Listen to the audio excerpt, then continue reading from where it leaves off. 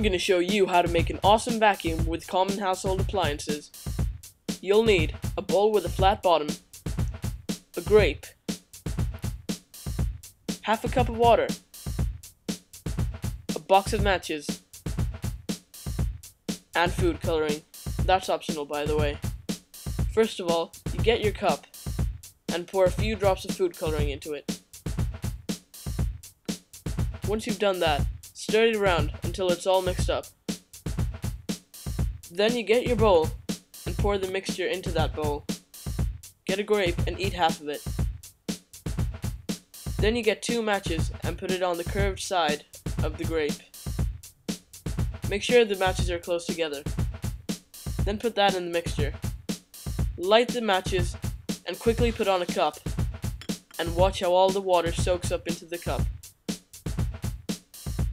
Let's see that again in slow motion.